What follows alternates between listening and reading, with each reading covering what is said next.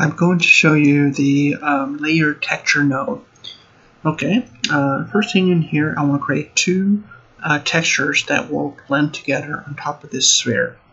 So I'm going to right click in here and type 5 and on here, and I'll do one more 5, type 5. Okay, I got two fonts.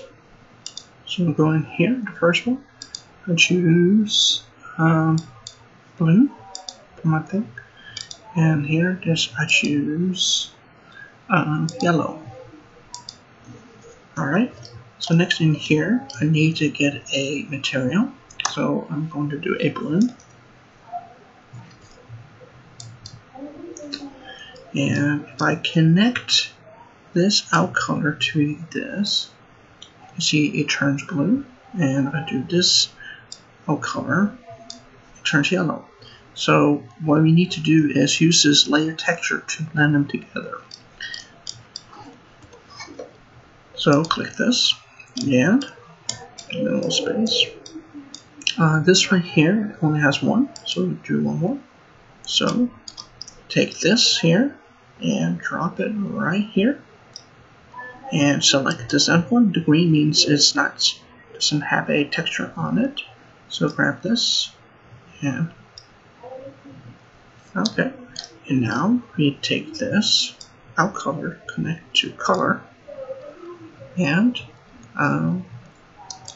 so just like the sphere, and there we go. So now we have the two colors blend together, and if you see here, I goes to yellow, turns to yellow, turns to blue, and to update this, you need to just hit this.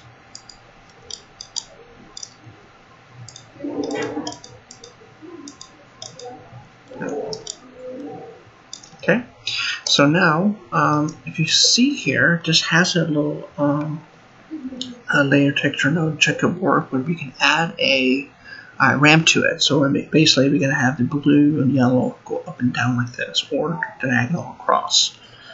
So I have to put this back here so it'll be blue as on top. So right here now we will choose and let's choose a ramp. You can see now the blue is on top and the yellow is on the bottom. So you could adjust this.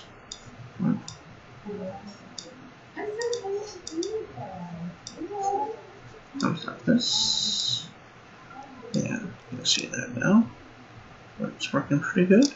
And we could go like this and add maybe traditional black. And you can see now it has a white band, blue band in the middle down there. We could also do, suppose we don't do a ramp, we could delete this and select this, and maybe we would do a checkerboard. Nice, you can see it has a checkerboard across it, and we could make it rotate around like this as well. Do that. Okay, that is how you use a layer texture node in Maya.